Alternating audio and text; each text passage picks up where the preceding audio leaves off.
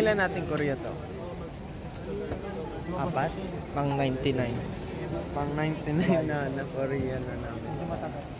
At wala po si Sejun, hindi po siya kasama. Iwan na po Sa siya. nakikita nyo, Napakagaling po kasi. si Ken at si Stel lang. At ako at si Josh. Hawakan yung buko, lumambot na. Hawakan daw natin. Hawakan nyo, lumambot na. Bakit wala si Sejun? Naiwan niya yung passport niya. Anong tawag niya sa SEJUN? Anong tawag kay Sejun? Alam ko. Sisimula sa...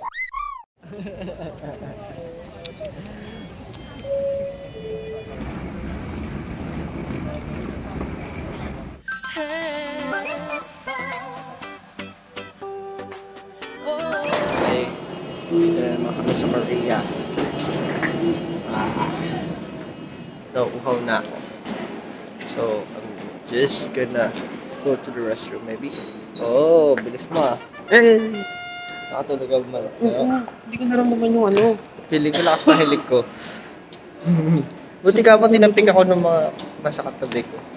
Sila hindi pa sila nababae. Namin sila. Malaki na yun. Hello 18s, good morning. Bali, ngayon po hinahanap po namin si B-Boy. Asan pa si B-Boy? Hindi, ngayon po, kakabagsak lang po namin. I mean, kakarating lang po namin dito sa Incheon International Airport. And then, magta-transfer kami. Mag-subway. Papunta kaming Gimpo Airport. Kasi, palabas yun. Kadenang Gimpo. Tapos, ayun. Pupunta kasi kaming Jeju Island. Yes. Kaya, yun ba yung yun yung travel natin? Subway lang? Yeah, subway. Papuntang Jeju Island? We're going there. Subway tayo papuntang Gimpo and then flight natin papuntang Jeju Island. Airplane din? Airplane? So yun, mag-airplane din pala kami. So ayan si Ken sa likod. Ngayon, di pa kami kumakain. Sana kumain kami muna. Kakain na kami sa Gimpo Airport. So ngayon, meron akong challenge daw. Total, nasa Korea na kami. Babatiin ko lahat ng Koreans. Annyeonghaseyo!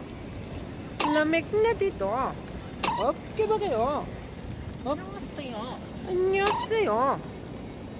Lamig na dito. Okay ba kayo?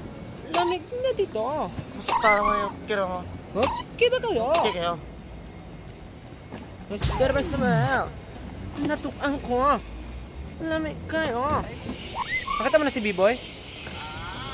Hindi pa? Saan may si B-Boy? Saway talaga yung batang yun. Hi, welcome to Korea. Hello po, welcome to Korea. Welcome to Korea, sir. Welcome po. Ang snubber naman na ito. Annyeonghaseyo! Lamig na dito. Okay ba kayo? Okay ka ba? Ha? Hindi ako. Hindi okay kayo? Ikaw, okay ka ba?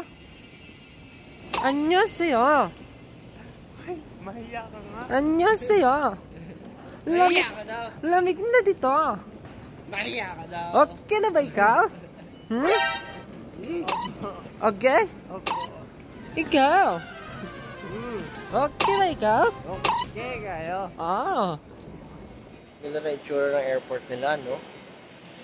Kaya meron tayong beef card ng Korea. Beef, beef, beef. Ang sabi ng jeep. Beef, beef, beef, beef, beef, beef, beef. Let's get it. Ano? Maglaban tayo, ano? Kam tayo. Ano? Come to come, oh. Oy. May batang naglalaro. Tignan mo naman. Pinagagawa niya sa kamay niya.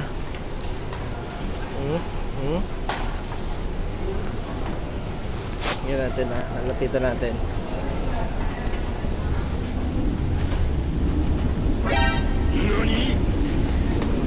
Ganito yan, no? Ako tinaguri ang the one.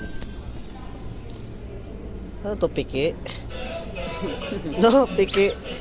Piki ba? Oo. Hindi sakto yan. Tingnan mo.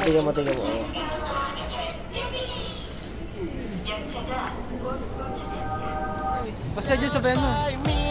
party, you'll be in my zone. Burning up fire, di na matatanggi. Got me like fire, ikaw na ang aking hinahanap.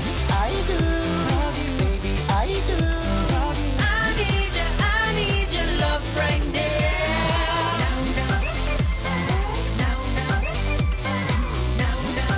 Hey, magkahit kayo.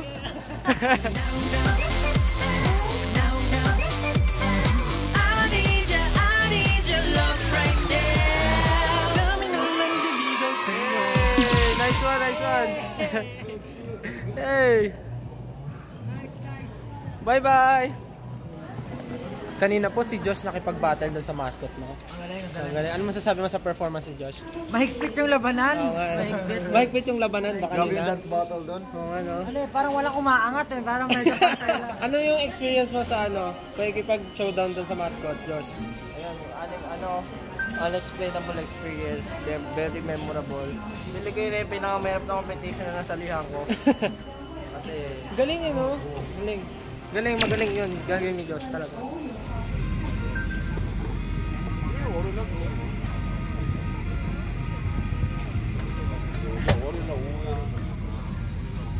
Just landed sa Jeju airport. I don't know. Jeju airport siguro. Tapos, bago bumiyahe. Meron pang 1 hour drive from here going to dun sa destination namin. Hindi masyado malamig. Maganda yung panahon. Hindi masyado malamig, pero malamig.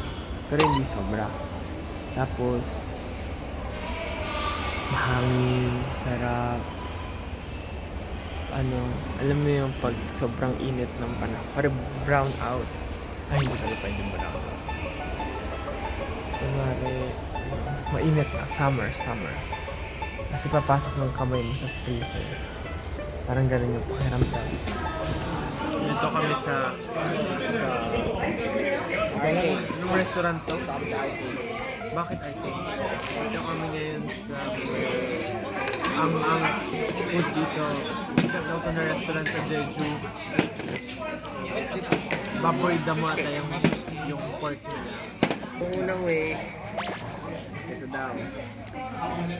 Isang mo dito. Ito, hindi ko alam kung tao yun.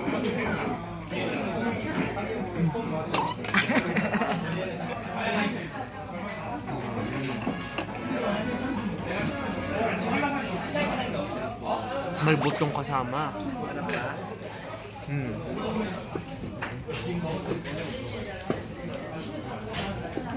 Kumarang? Arang. Joel. Cory. Food street siguro yun. Cory. Alam mo yun? Like ice cream kami sa lamig. So cool. Yes, very cool. Like ice cream sa lamig. Hoy, Karin.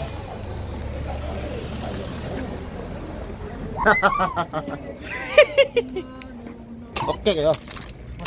Okay kayo. Are you okay? Okay kayo. Okay kayo. Il. Swordfish. Diba yung swordfish? Swordfish may sword yung ano nila. Nakita, nung nasa Palawan kami noon, nakita kami ganun. Sobrang lakas ng alon. Tapos talagang hilong-hilo na kami. Gagawin. Tumalon, malaki. Grabe, hindi ko maniniwala niyan. May sounds eh. Seryoso. Sa Palawan noon, sobrang laki. Bakit? Ano talaga sila, parang nang-a-attack talaga sila. Nanunuso? Oo, nang babattle sila, parang gano'n. Fencing. Nursery. Nursery Papasok pero yung students doon. Tapos pag uuwi na sila, mag-slide sila pababa. nursery yan pero walang doktor. Nurse, sorry po sa joke niya. Minsan talaga, hindi ko alam bakit. Pasok ko sa grupo na to. Hindi, umalis ko na. Ay, kahit ako yung nagkikay sa'yo. Ne. Really good, especially.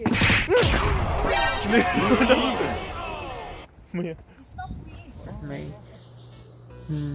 minute kaming best friend ni Sir Robin. Tapos magtatayo kasi siya, mag-open siya ng business niya, parang parang fashion store, basta ganun. Brand niya is, yung line niya is Quiet Mass.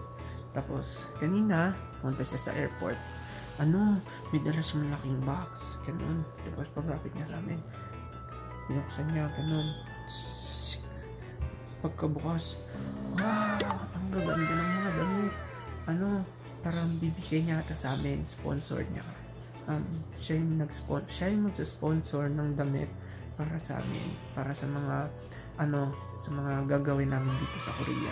Nakaka-excite kasi ang ganda ng mga damit. Lahat kami na nagandahan sa design, sa kulay, and sa basta yung buong damit lahat. Sobrang ganda. Kaya na-excite kami suotin yun. Sobrang bait kasi sobrang dami. Gusto niyo pakita ko? Wait. Yun, tada! May mga pads, may mga jogging pads, may mga t-shirt, sweatshirt, hoodies, shirt, tapos may beanies. Dami niya, no? Quiet Mass. Yun yung pangalan ng line niya, ng brand. Wow! Ganda, may dahan-dahan. Tarang doon may tao. Sino yun? Sino yun? Yari ka! Bawal ka punta dyan! Pausap ni SEJUN ang kanyang family.